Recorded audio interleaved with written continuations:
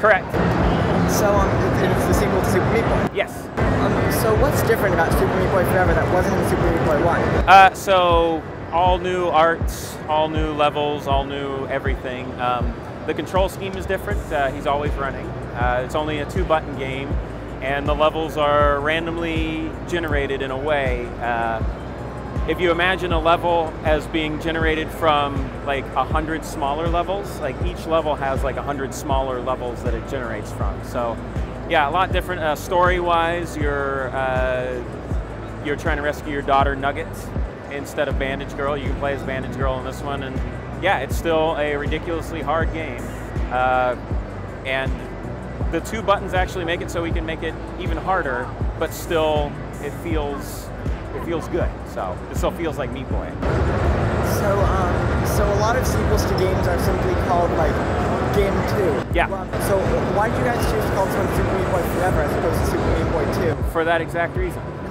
I didn't want to call it Super Meat Boy 2 because I thought I could do something better with it, and it sort of plays into the entire randomly generated thing.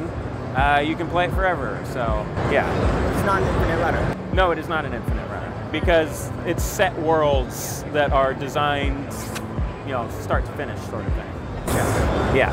So what inspired you to make the first Meat Boy game? Because it's definitely it's a very difficult game, and it's definitely a bit of a weird aesthetic for something that's just like kind of out there. Yeah, it's like cute and gross. Yeah. Because that's just in the, you know, when we did the first game, that was just kind of the aesthetic that the original artist Edmund, that's just kind of his thing, and then, you know, we just carry it through with the second game. So yeah, it just sort of, yeah, it just makes something different, weird, and difficult is kind of the thing. So like we're at a very big convention right now, and there are probably hundreds of games. What do you want people to come to this booth? What do you want them to come away with? What do you want them to think? I want them to come away because a lot of people will think that because we've made a 2-button game that we've made an easy, not a great game. Like they'll think we've made a mobile game, and that's not what we've made. So I want them to come away saying, and this actually happens all the time, that it's different, but it still feels like Meat Boy. And it's been successful in that way because literally I've heard people just in passing say that exact phrase, and yeah, I'm very happy about that. So you said yourself that it's moved to kind of like a 2-button system. Yes. Like why did you make the choice to make it different from the original one? Like how is that kind of impacting how you make it? Well, I wanted to do something different again, because that's just sort of what, like in my career, I don't like doing the same thing over and over. Like if I wanted to make Meat Boy 2 just to make money and just to like turn something around quick, I would have just made Meat Boy 2 with 600 levels. Like I just would have made more of the same. And for me, that doesn't interest me. I need challenges. And with this game, I wanted to make a randomly generated platformer, and I wanted to make something that was easy to play. And yeah, like it actually changes how we have to make levels because we have to compensate for the fact that you can't just turn around on the spot. But that plays into exactly how the first game was made, because with the first game, I created the controls and we didn't make any levels for about 3 months. It took me 3 months to get the controls perfect. And this game, similar. I got the controls perfect before we made a single level, and once we made, you know, once the controls are perfect, you make levels, you can make stuff that's very complementary to each other, very symbiotic. And yeah, so there's a lot of design considerations for making a level for this game that we wouldn't have had in the original Meat Boy. So yeah, it's sort of, it's just a new challenge and just new, it's fun to try new stuff. Like when we made the first Super Meat Boy, everybody was making pretty easy games. Like it was, you had Mario, what was it, new Super Mario Brothers that had like the super guide, and like there wasn't a lot of challenging games. And then we bring this out, now everybody makes challenging games. So, you know, it's fun to do new stuff. So you talked a little about the development process. Can you tell me what it was like making the first Meat Boy and this one? Well, first Meat Boy was very much just me and Edmund, just two people, and it was actually a lot of fun until the very, very end, where you have to go through console certification and stuff, where you have to do, like, if somebody saves their game to a USB card and then pulls the USB card out, you have to put up a notice, which is dumb to me because they consciously made a decision. But Yeah, development was a lot of fun, and yeah, we got through it, and everything went well. And this one is very similar. It just feels good to work on it, and it's different because it's not a struggle for money or anything anymore. So, yeah. So obviously the first Meat Boy game was very successful. Yes. So did you see that coming? Like, what was it like being that successful? And do you think that's influenced this game? I didn't see. I knew the game would do well because I knew the game was good. Like I didn't know how well. I figured it would do well enough to like probably make the next game and pay off some bills. I didn't think it would do, 4 million sales. I didn't think it would do anything like that.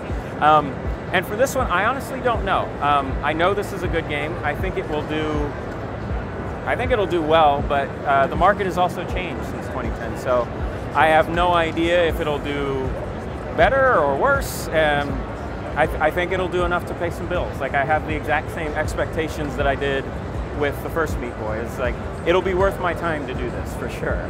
And if it does better than that, then hooray! So it's like you said, when Meat Boy came out, the original, there weren't a lot of very hard games out there, but Super Meat Boy, and the first one, and from what I can see, the second one, they are brutal games. Yes.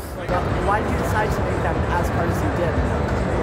Well, it's kind of a throwback to just the games I grew up with. Like, I grew up in the NES days when you had stuff like Mega Man and those kind of difficult games, and those difficult games are like part of my video game pedigree in a way. Like, that's what I see a video game as, is something that's challenging. And although I do enjoy like storied games like Metal Gears and stuff like that, but as far as my scope and what I am able to make, this is what I can make. This is what I can do. So it's just like, why does an artist paint squirrels? Because they like squirrels. Like you mentioned, ever since the original Meat Boy came out, things have gotten a lot harder. Do you think that was related to Meat Boy? I think so. It's weird hubris to say, yeah, it totally was, but I think, and I know from other developers, they've come up to me and they said, you've inspired me to do this. We're doing a super hard platformer that's inspired by Meat Boy. Like, I've heard that several times, especially at conventions like this. I hear it all the time. So I think maybe the success of it, and it made people realize, there still is a market for something challenging. That still exists. You don't have to make sure that your $100 million cutscene at the end of the game is seen by everybody. You don't have to do that. You can make something and people will play through it. There's tons of people that have 106%ed Super Meat Boy. Like, there's tons of people here at PAX that have beaten every level of this. It takes them a while, but they do it. Like, people enjoy a challenge, I think. So, do you like Super Meat? Like, do you like the Super Meat Boy? Like, how good are you at it? Oh, I've 106%ed it a whole bunch of times. So yeah, I enjoy it. Yeah. And do you like a lot of hard games, or? I actually don't play too many games. I don't have a ton of time to do stuff, so I try to make sure that the games I play are ones that are going to be worth my time.